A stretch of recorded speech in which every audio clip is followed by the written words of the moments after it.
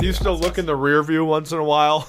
I think about it. And think what kind of man you would be? Yeah, I'll stand out at the on like the beaches of Lake Erie during the winter and have my hands in my like overcoat pocket and just like stare out. Your wife's like, "Are you okay, Jake?" I'm like, "Can I just have it?" No, I'll be driving my wife and kids, and I'm like, "Can we stop for a minute?" Suddenly, those rumble sticks are going. I'm like, "Can we stop for a minute?" And I just walk out and just stare off at the beach and shake my head. Come back like 5 minutes later. Your wife won't. Actually, no, because I've like fiddled around with the gas thing, so the car's going to explode, so I can kill him for the insurance money because I'm horribly in debt in this scenario. We're always going to be horrible. I can't. That's the problem I have with my fantasies too. Is like I can never concoct a scenario to where I'm not like somehow horribly in debt, or like the other shoe's going to drop any fucking second.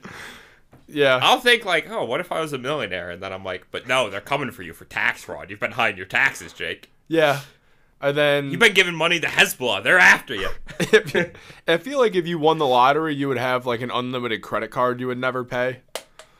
Oh, I wouldn't pay my credit card at all. No, then because I'd just assume I'm rich and wouldn't have to like worry about it. Yeah.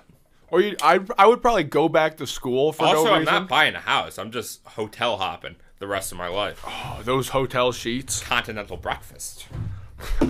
What one? What one is it? What continent? Antarctica?